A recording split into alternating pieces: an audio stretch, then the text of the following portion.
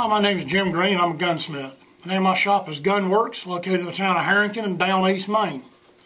Today's rifle we're going to discuss for disassembly and a good cleaning is one of my favorite bear hunting rifles of all time. It's no secret that I'm a lever action nut. I like lever action rifles, and this is no different. This is a Marlin 1895 guide gun. This one here happens to be in 4570. A couple of features I like about this rifle, the way I have it set up, is I have a quick detachable scope, and I have ghost ring sights on the rifle.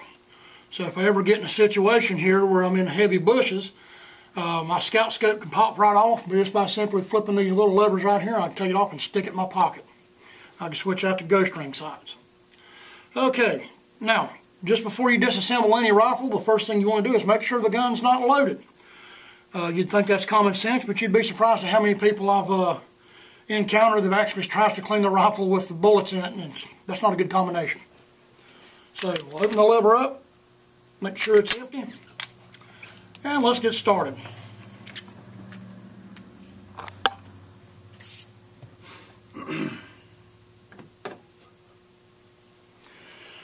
First thing I'm going to do with this rifle right here is show you how to do like what they call a quick disassembly.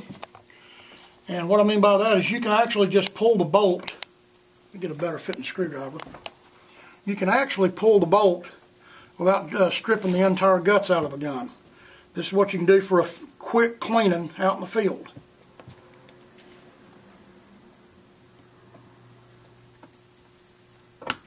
Actually, let me back up a little bit. I want to take the sling off so I don't have to wrestle this thing, so I can get back to business here.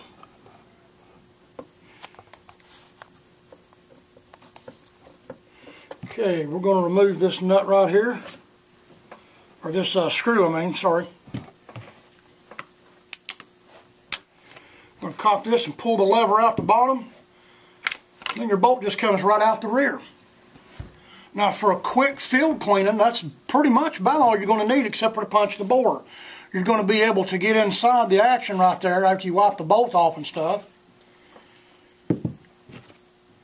And if you're out in deer camp or out in bear camp or whatever you're hunting with this particular rifle, this right here is all you're going to need to do for just a quick little cleanup.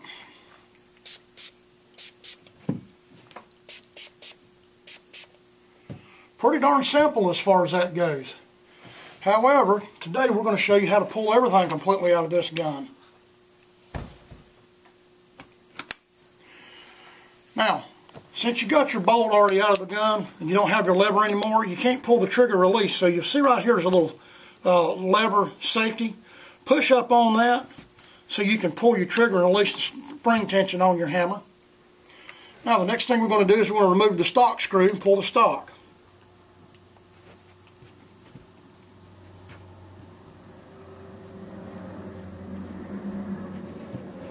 Now with your bolt already out of the gun, you're going to be able to just shake it a little bit and your extractor is going to fall out, because believe it or not, the bolt is what actually holds that extractor in. I'll show you how to put this back in.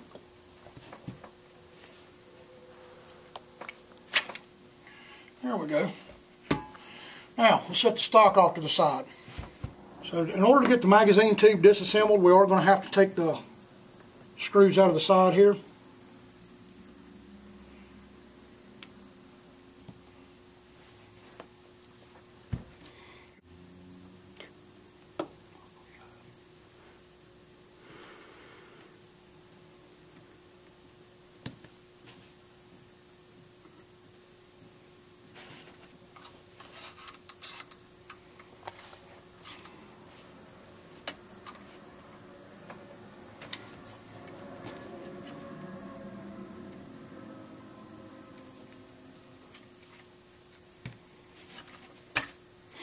Okay, once you got those screws loosened up, pop that up and pull that down off the tin.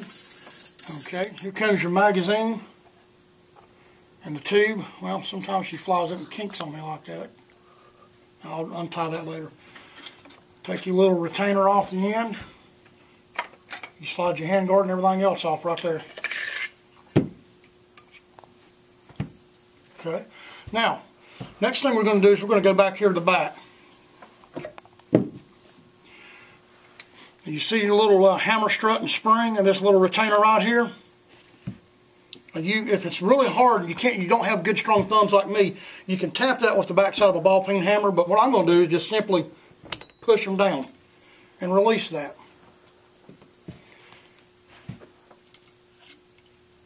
There's your spring. Alright, so the next thing we're going to end up doing now is we're going to remove a couple of screws. We're going to remove this one here, in that order.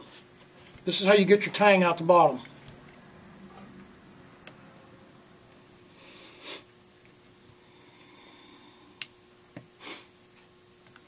Now these screws are going to be two different lengths, but they're going to be threaded to the same thread pitch, and you've got to be careful not to put them in the wrong hole. That's why when I take them out, I set them off to the side so I can keep track of them. Remember, the long one goes in the front, and the short one goes in the side. Now, we've got one more screw right here. This is going to hold not only the back part of the tang, but it's also going to hold the hammer in place. So I want to save it for last.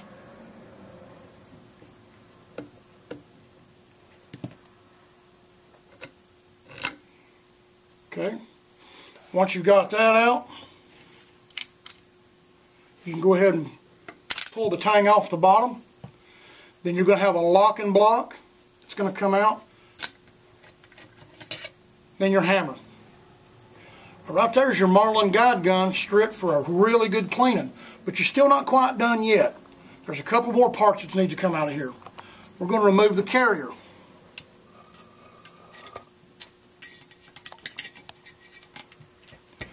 Okay, notice how I pull that out? Now there's a screw right here that holds that carrier in place.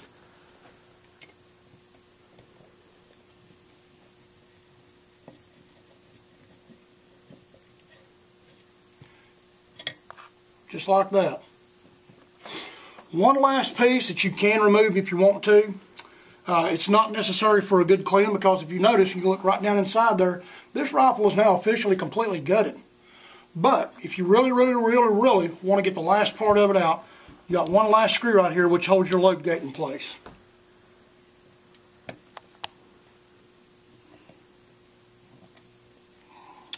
Let me switch out to a different bit because I do not want to scratch that up.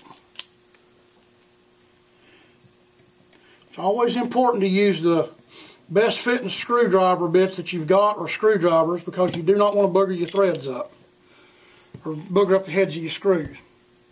Okay, there's your load gate out. And that little screw you can just take and turn it over. And it should pop right out in your hand.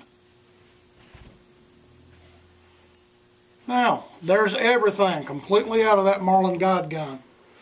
Now here's the cool thing though. You take apart a Marlin 336 almost exactly the same way. I don't think there's anything more than just dimensional differences between a 95 guide gun and a 336 in 30-30 or 35 Remington. These Marlins are pretty simple. Now everything's going to go back together exactly opposite the way you took it apart. To my knowledge, I can't really think of any trick right now that's going to help you with disassembly and reassembly.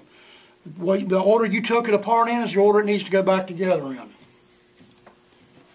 So we'll just go ahead and give him a little spritz of oil, wipe everything off, check all the parts for wear.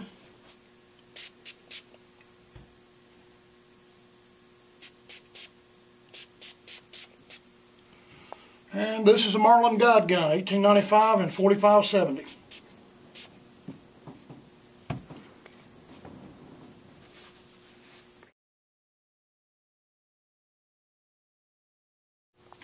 Actually, I'm going to show you a couple of things. We're going to kind of skip through reassembly, but there's a couple of little tricks that maybe you might need to know. Okay, well, you got your gate back in, you got the carrier back in, and your locking block. I've slid the hammer back into place, and I have the holes lined up. When you go to put the tang back in the bottom, you'll notice the trigger doesn't come all the way back. What you might want to do is push up on this, pull the trigger all the way back, so the hammer has to fit down inside this notch right here. Thing of it is, if you don't have your trigger all the way back, the sear's not going to be in the right place to get that hammer back in there, so it's going to be a little bit tough. Sometimes I forget to show these little tricks because I'm just used to doing this.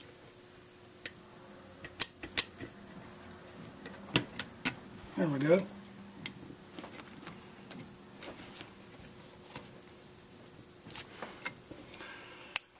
Also, I have a habit too of using my pin punches to get these holes all lined up properly. Alright, now we got that back in place. Let's tighten that up, and then we'll move on to the next little trick that I'm going to have to show you here that'll probably help you with reassembly. Before we put anything else back in here, let's get this hammer spring and retainer and everything back in place. Okay, now that you're to this point right here, go ahead and slide your hammer spring back on the strut.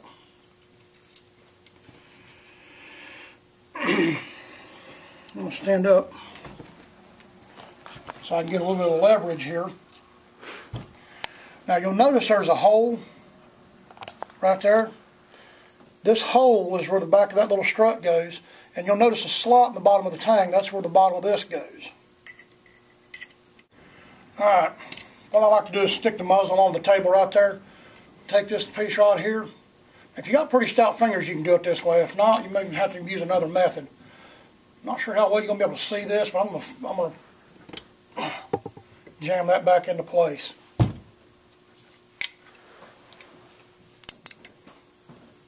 And I can push up on that and you see it works. You see how that goes back in? Okay. Now, the last little thing that I meant to tell you, the way this extractor goes back in, the bolt holds it in place. You'll notice a little tiny hole right up here on the top. That's where this little tip of that extractor sticks out. So, what we're going to have to do is slide that. Let me show you here. There's going to be a slot on the inside. Not sure how well you can see it. In fact, let me put you a flashlight in there so you can. You'll see that large slot down inside the receiver. Okay, that's where your extractor is going to go in. And that thing is held in place only by the bolt. Now there's a groove on this other side of the bolt right here where this little piece sits. This is how it's going to sit right inside your gun, just like this. That's where it slides and that's where it works. So let's get this back in the rifle right here.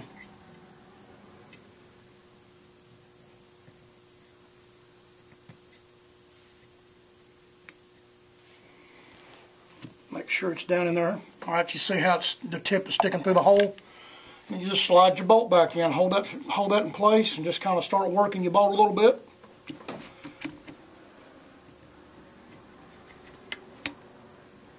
There we go. And there you have it.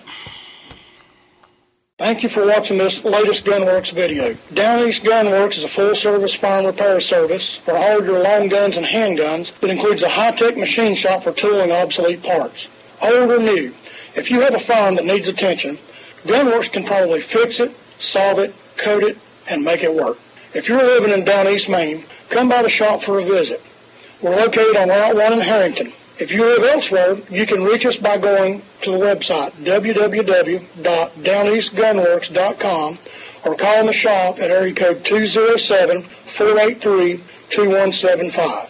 If you found this video helpful or interesting, please leave me a comment and rate the video. If you subscribe to my YouTube channel, you'll always know when I've posted something new.